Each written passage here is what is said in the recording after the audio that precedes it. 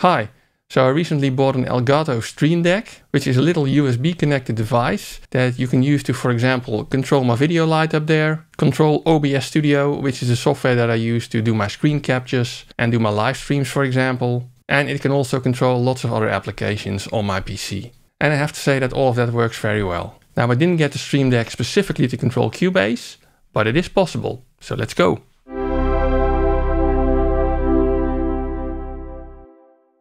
So like I said in the intro, the Elgato Stream Deck is a little device that you connect to your laptop or PC via a USB cable, and you can basically use it to control applications on your PC. So let's have a quick look at the Elgato website. This is a Stream Deck Mark II in black. So it's a little device with 15 buttons that can be defined for whatever you like. This particular one lists for $129 in the US at the moment. But there are other ones, for example the Stream Deck Plus, which is a relatively new device, which also has 4 rotary knobs. You also have the Stream Deck XL, which has a lot more knobs, 32. And then you have the Stream Deck Mini, which only has 6 knobs. Now there's a lot of related products that you can see over here. There's a pedal, a Stream Deck for on your mobile, and that's about it. Now as you can see over here, I also have a Stream Deck on my desk here, and I can, for example, use it to start up Spotify and check out the latest album of my band, for example.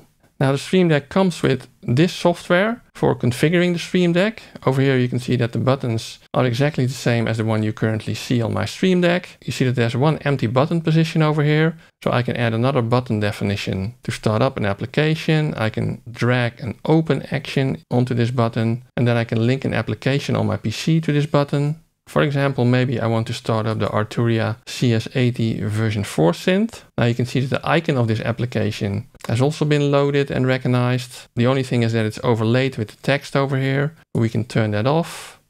And then you just have the icon. And if I now push this newly defined button, you can see that it starts up the Arturia synth.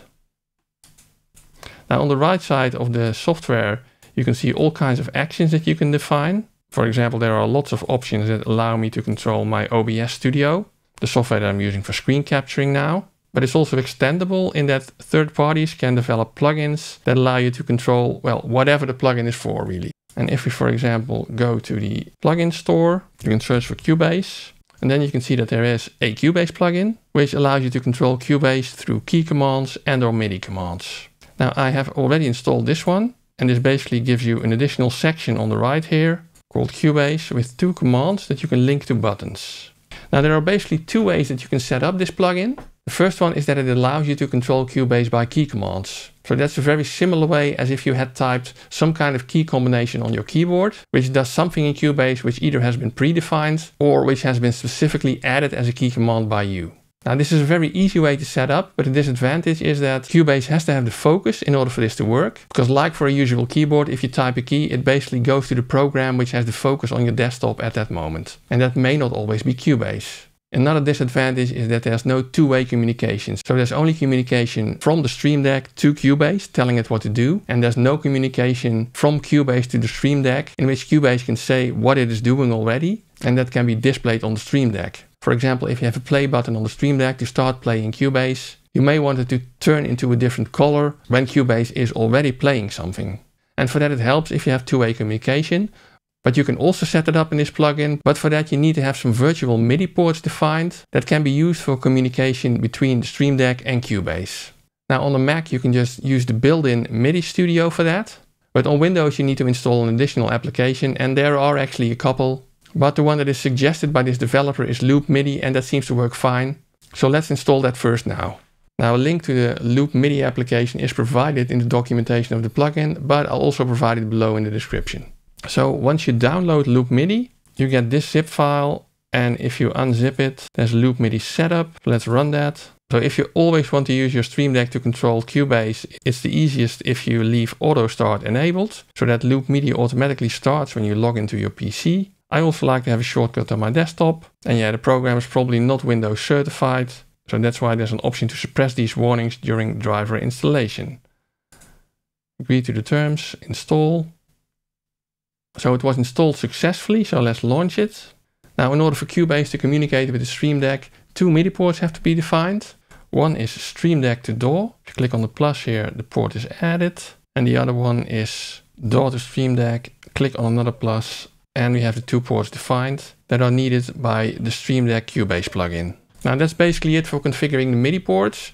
Now in your Windows taskbar on the right side, there's now an extra icon in the tray for this Loop MIDI application. And Auto Start has been enabled already, but you probably don't want the application window to become visible every time you log into your PC. So for that you can check that little box Start Minimized, so that it starts up in the background without you noticing.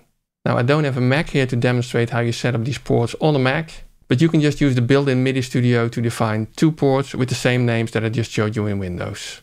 Now next up is configuring Cubase to allow it to be controlled via these 2 MIDI ports. Let's have a look.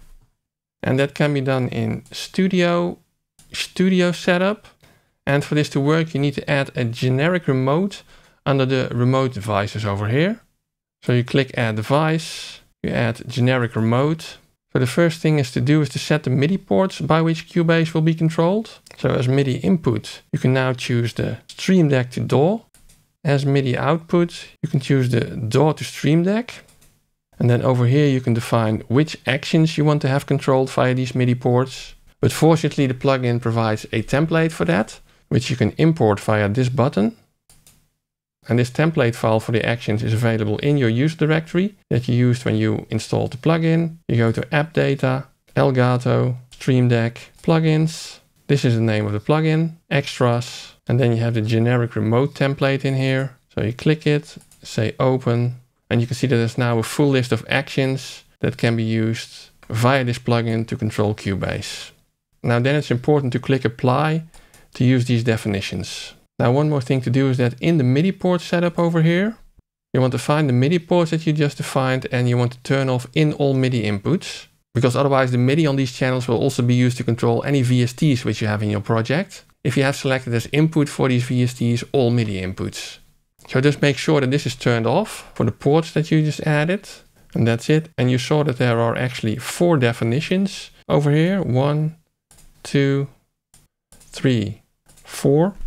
And only 2 of them are actually used, being the Stream Deck to DAW input and the DAW to Stream Deck output of Cubase. Now both MIDI ports also have a related output and input, and since we're not using them, we may as well deactivate them. So let's do that. In DAW to Stream Deck can be deactivated, and out Stream Deck to DAW can be deactivated. Now don't worry if you by accident disable the wrong port, for example this one, you will get a warning because it will say this port is currently used, because you have set it up already in the generic remote definition. So that's what you need to set up within Cubase to make this work. Next up is how you configure the Stream Deck to actually do something in Cubase. But before we take a look at that, if you like this video or somehow find it useful, please give it a big thumbs up on YouTube so that it gets promoted by the algorithm and gets shown to more people. You can also click the subscribe button and the little bell icon if you want to get notified when I publish another video. For even more support, consider using the super thanks button below the video, or buy anything via the affiliate links in the description to these stores, in which case I will get a small commission without any extra cost to you. But let's set up the Stream Deck. So for that we need to go back to the Stream Deck software and let's define a new profile for Cubase. As you can see, I already have a Cubase profile, but I'm going to define a new one so you can see how this actually works. So let's define a new profile and drag the Cubase MIDI command onto one of the buttons. Let's do the middle one. Now, as you can see over here, it immediately says MIDI configuration is okay. So every time you define a button, it checks whether everything has been set up. For example, whether there are virtual MIDI ports that it expects and that those virtual MIDI ports have also been set up in Cubase. If you click over here, you can see all the checks that the plugin does. And if any of the checks fail, then it will be marked with a red cross so you can correct the problem. And another thing that you can see over here, that we have commands over here. And these are basically all the commands that were defined in the Cubase generic remote device. So let's assume that we want to add a button to start playing in Cubase.